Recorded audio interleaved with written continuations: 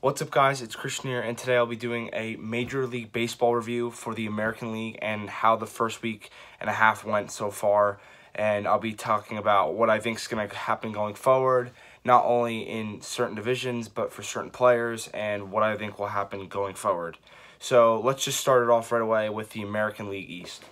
So, as we all know, last year, out of the American League East, the Boston Red Sox and the New York Yankees also got out of that division to make the playoffs.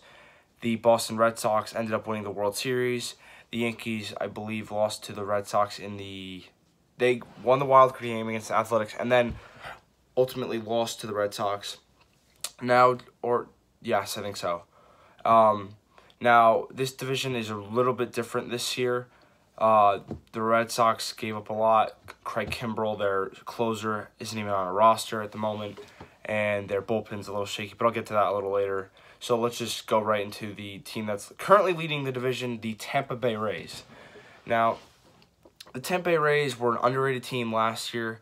They won around, I think, they almost made the playoffs around 85 wins-ish. I could be wrong, but it's around that. And they were led by Blake Snell, who ended up winning the Cy Young, and has now also been pitching very well, but has had help so far through Charlie Morton, who came from the Astros, who was a backbone, I think won World Series MVP, I don't remember which year.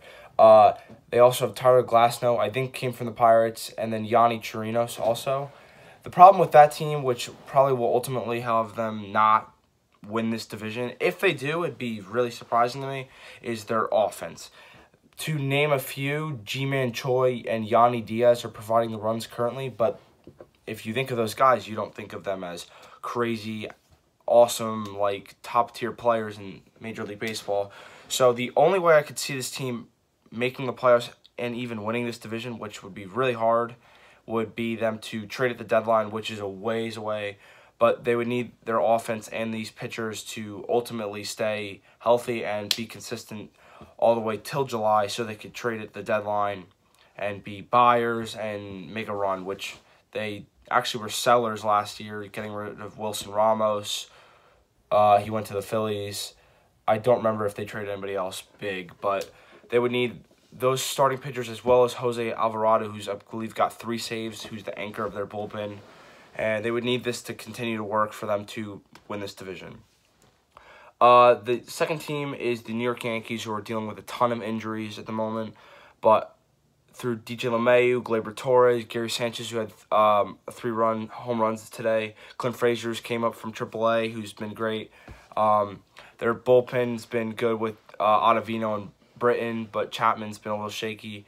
Their starting pitching's been Tanaka and Germán have been the best two, but they're waiting for Severino to come back from injury, and Duhar's got an injury problem. Stanton's on the DL, Betances on the DL. It's just doing like a New York Mets type thing where they're all injured. I think they will be fine. I think they'll win I still think they win this division. I don't know about easily, but I think they will end up winning it. I think they just have too much offense and good enough starting pitching to win a division where the Rays are the second best team. I don't know. The Red Sox are a little shaky, but I think the Yankees will end up being fine, even with the struggles early in the season, losing to the Orioles a few times, but they'll be fine in the end.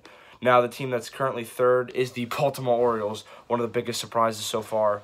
I never thought this team could win 4 out of the first 9 and steal some games against the Yankees. They only have Jonathan Villar and Trey Mancini. Jonathan Villar coming from the Brewers. And I don't know what you think on their team. They don't have enough pitching or hitting to sustain any success throughout the entire season. They're going to lose a ton of games, and I have them finishing last in this division. Nothing else to say. Now, the biggest surprise in this division, the Boston Red Sox, are currently 3-8. The World Series champs, 3-8. That's just crazy. Now, why?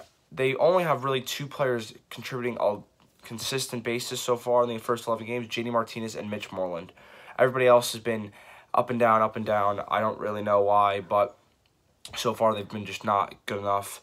And their pitching has also been really not good enough. Chris Sale, Eovaldi, their bullpen, which will ultimately be their Achilles heel this year. I don't think they're winning this division. I don't even know if they're going to be second in this division if this continues. But they will have Mookie Betts to get going, Benintendi, Bogarts, Steve Pearce, and there's other guys. Chris Sale's got to get going. They're pitching, but I think they still should be finished second in this division if they can get it going.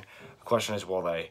But for right now, they need to just get on the right track. They won 1-0 against the Diamondbacks today. They got killed yesterday by, I think, Diamondbacks had 15 runs, which is unheard of for them with them rebuilding. But I don't know what's going to happen with the Red Sox. I think they'll get on the track eventually. Just we'll see how long it takes. Now we have the Toronto Blue Jays. Freddie Galvis has been their only good player so far.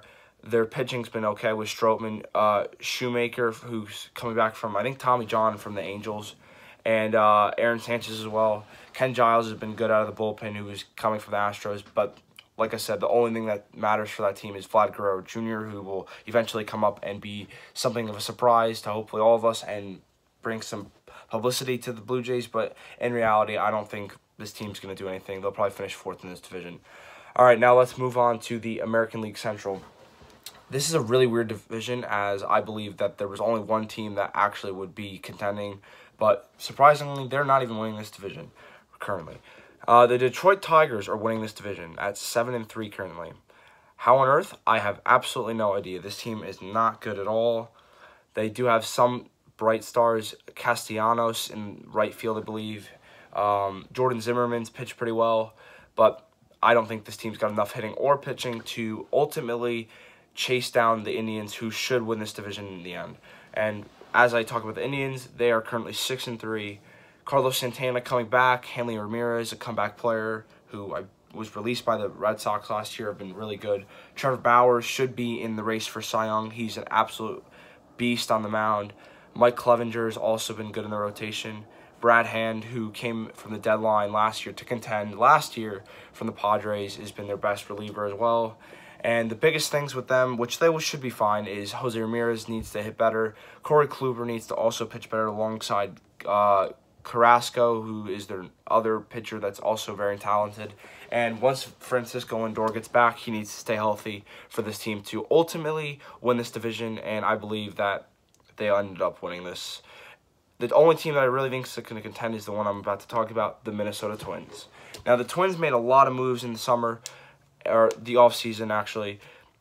Nelson Cruz, Jonathan Scope, and they also stacked up some pitchers as well. Pineda. Now they have Barrios, who's going to be the X factor. If he can have an all-star Cy Young type season, I think this team could definitely make the wild card, as the American League looks a lot weaker than it has been in the past. And I think that they could challenge them. It just depends on Barrios and the guys like Jorge Polanco, who had a cycle this weekend, Max Kepler, Pineda. They have to challenge. They have to probably win around 85 to 90 games to challenge for a wild card, in my opinion, which is definitely possible. And the other two teams in this division are the Chicago White Sox and the Kansas City Royals, 3-5 and 2-6 respectively. And not a lot to say about these teams. They're both rebuilding, and they do have some bright spots. Whit Merrifield for the Royals, Tim Anderson, Jose Abreu, and Johan Moncada for the White Sox as well. But neither of these teams are going to challenge in the American League Central. Both rebuilding, both having not enough pitching and not enough hitting to ultimately challenge the Indians, Twins, and who knows, maybe the Tigers. But I think these two teams are going to finish bottom of the Central. And the last division we're going to talk about today is the American League West. The biggest surprise so far is definitely the Seattle Mariners, who are 9-2. I don't think anybody saw this coming after they traded Robinson Cano and Edwin Diaz to the New York Mets, getting back Jay Bruce, who everybody thought was going to be awful, who's actually becoming something absolutely incredible so far. Domingo Santana, something that nobody expected, who was basically left out of the Brewers lineup last year in their postseason run, is tearing the ball. Edwin Encarnacion's not even hitting that well, but he's still on this roster. D. Gordon's incredible. Mitch Haniger, even Tim Beckham, who I think is batting almost 500 or more. I could be wrong. The biggest thing with this team is going to be pitching. They only have Marco Gonzalez, Mike Leake, and closer Hunter Strickland. And I think that the X factor is going to be their pitching, because if you listen to that lineup is pretty good in my opinion. But the biggest thing is they need pitching to be consistent all the way through the season, which they could trade at the deadline which I think I would expect them to be if they're close to the Astros, which is possible. And I think this team is definitely capable of getting a wild card, and it just really depends on how good their pitching is all the way through the rest of the season. And the team that's currently in second, tied with the Astros, is the Texas Rangers, a team that I believe will not contend this year. Somehow Elvis Andrus is having a very good year. He might end up being an all-star. They signed Asdrubal Cabrera, Joey Gallo, who's known for being awful against the switch in the new era. They don't have enough pitching or hitting to contend.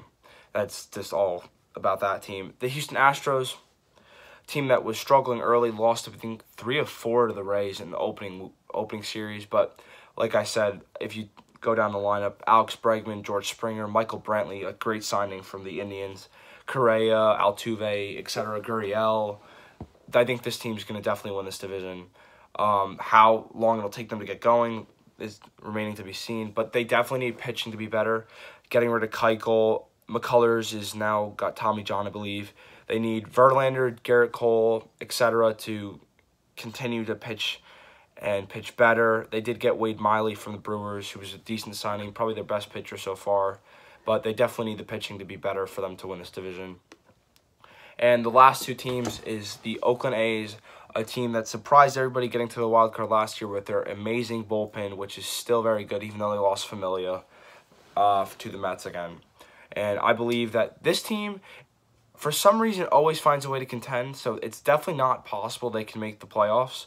Whether they do or not, it depends on their offense. Chris Davis is an absolute animal at the plate. He's going to hit 40-plus home runs again, probably 100 RBIs, because he's an absolute beast. They did lose a lot. Jed Lowry's gone, went to the Mets. They did lose Jonathan Lucroy as well. I don't know what else they lost that was significant from a batter's perspective, but they don't seem to have enough hitting, at least so far, to contend. I think it's possible they could get the wild card, but it's less likely than it was last year because of the starting pitching is not as good as it was last year. Sean Manaea needs to come back, and they lost a couple other guys, I believe.